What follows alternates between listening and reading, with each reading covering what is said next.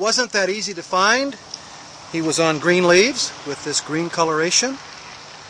One of the things about a grasshopper is it represents a lot of insects with most of the generic parts. It's got compound eyes that you can see.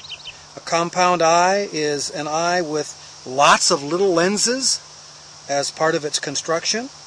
You can see the little antennae here. One of them's been damaged a little bit someplace out there in that hostile world. 6 legs. I'm not going to show you the 6 legs. He might jump away. This grasshopper has wings. A lot of people aren't totally aware of the wings because they hop around. They don't fly long distances.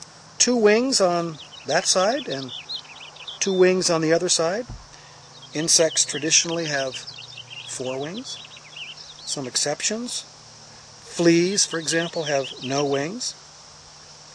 Flies, for example, have 1 pair of flight wings.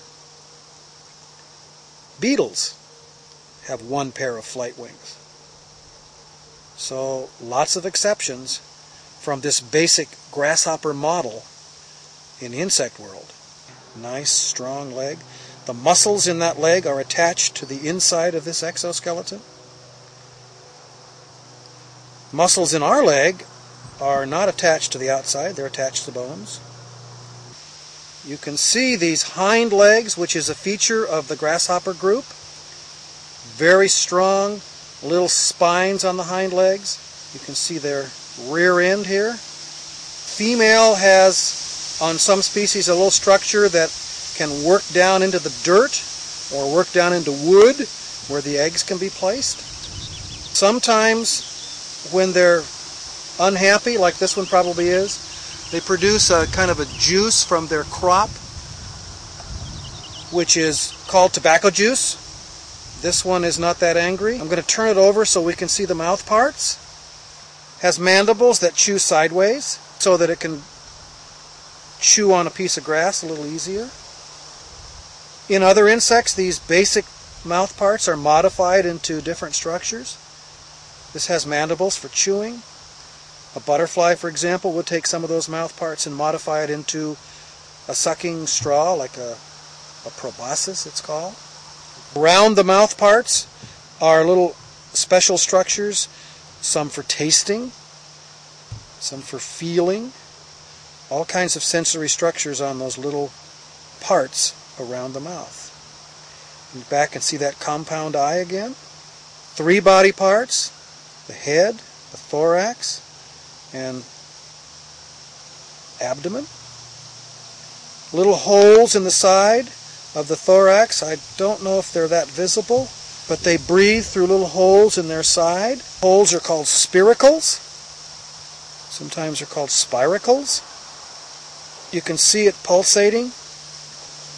So air goes in the little holes into a network of little tubules inside the body, and that's where gases are exchanged.